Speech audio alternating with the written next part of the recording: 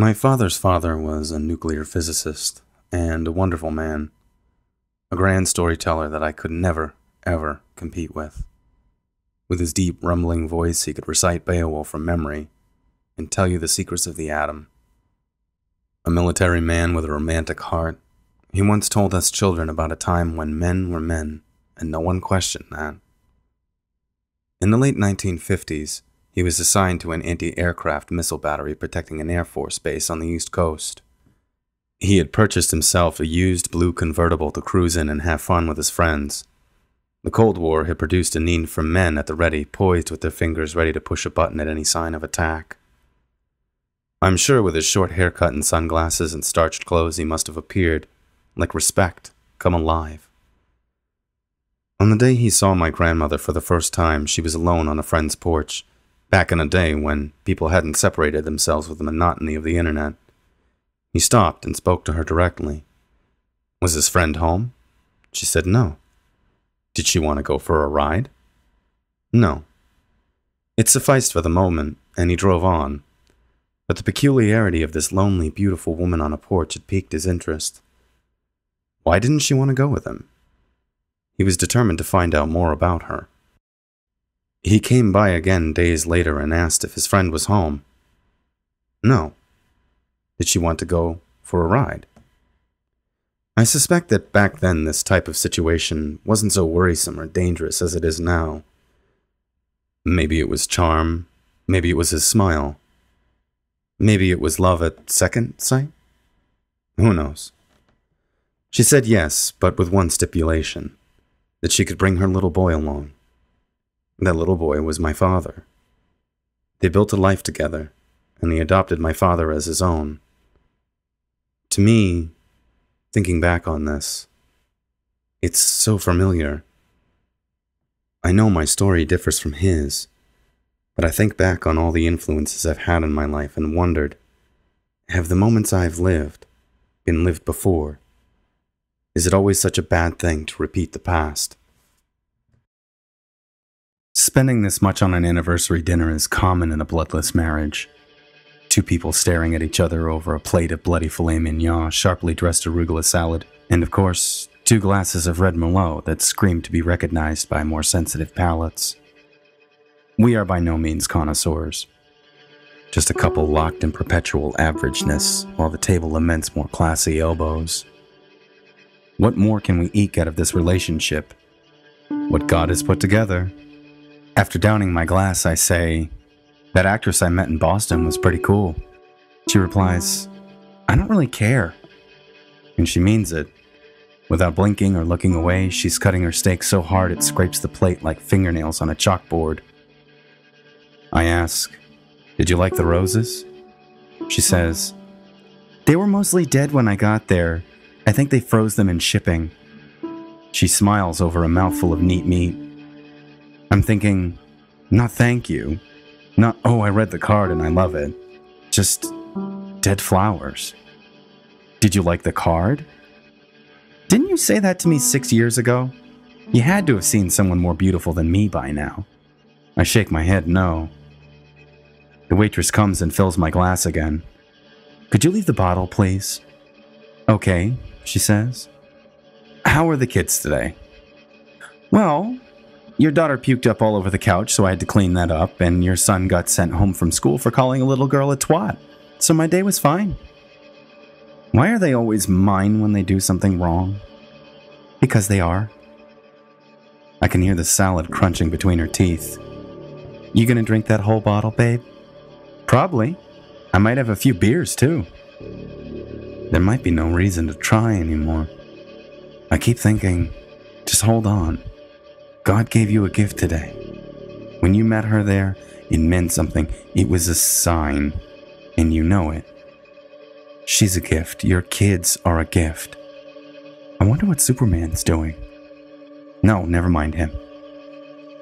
She looks me over up and down with squinted eyes. Who are you trying to impress? What? I ask. And by the way, guys, a question answered with a question is usually a sign of deception that girls can detect immediately. With all the workouts, your chest is bigger, you're thinner, Who are you trying to impress? No one. Most lines I gave her were the truth because she never asked the right questions. I have to wonder, had she asked me then, "Are you still gay?" would I have answered truthfully? This line was a half-truth. No one, I swear. It's all right. Whoever she is, I'll find out. I thought, downing my third or fourth glass of the night. At least you're wrong about one thing, my beautiful wife. She carried on. I carried on. The night moved on to the general, lazy yet loquacious talk of everyday married life. 3 drinks turn into 4, times of appointments, blah. 5 drinks, maybe 6. Schedules for payments, yada yada. With the kids laid down and the lights out, I dream of a life with someone else. It didn't take long for my life to take a nosedive into shady depression. I started fighting with my wife regularly about everything and nothing. Not normal spousal tiffs, the kind that forced me to take a lonely place on a friend's couch for the night. I fought with random strangers for no reason, always with an intense desire to fuck someone up. I got angry with my kids for, well, being kids. My family didn't understand me anymore. I had quit my job over a small pay argument. Everything was collapsing around me. I had begun to live in a constant cycle of obsession that couldn't be broken but by responsibility alone. Not wanting to accept the reality of how life had turned out, I dreamed of hurricanes, floods, tornadoes, earthquakes, nuclear warfare, and even suicide. Anything that would decimate this quaint little life. But how did I get here? Without any effort, I had become that man who smashed a window in my face and told me he was going to cut my throat. And now, I have no idea who I am. 4th anniversary. 8 years I've known nothing but you. I can never unknow you. We've been through a lot together and every moment of it has been important.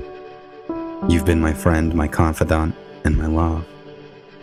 You gave me 2 children whom I failed to father. You've spared me so much judgment and pain.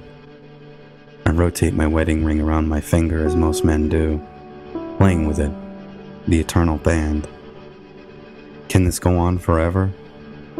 She and I are sitting in our car after a tour of the mansions of Newport. The opulence was overwhelming. What I wouldn't have given to have built a life like that for us. I thumb the band. It's part of my skin now. Without this, I am only. Without you, I'm no one. After all these years, I still don't know what you wanted. Do you still love me? She asks. Yes, I do. It's the truth, but not so meaningful as it used to be.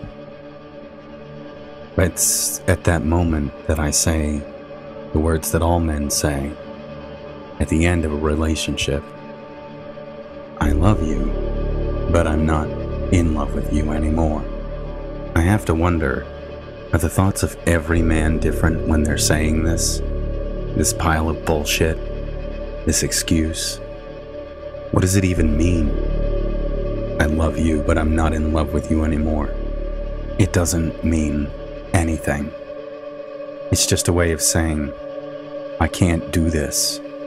It's too painful to continue. She buries her face in her hands and begins to cry. I can feel her pain. I can. But I don't know what to do with it. I tell her I'm sorry. That I know it's unfair. But it's not me who suggests that we should separate. It's actually her that says it. I can't believe it. And out. An easy out. I move out of the apartment, and I begin what I consider sort of phase 3 of my life, where everything's changed, and I'm alone with nothing but my thoughts. Later, I find out that she's dating someone else, and I'm not fazed by that at all. I don't even think I care. And the thing is, I meet him, and the guy's so nice. I could totally understand why this happened. He's everything I'm not. In between, on the phone, she makes these little jibs and jabs about us getting back together. There's been a time for us to sort of simmer down and reflect. She asks, why can't we get back together? Why can't it work anymore? I say, 'cause you're dating someone else. She says, yeah, but I'd drop him if I knew that you would come back to me and that things would be okay. I tell her I can't do that. Why? Because I'm gay, Dana. You know that. You've always known that.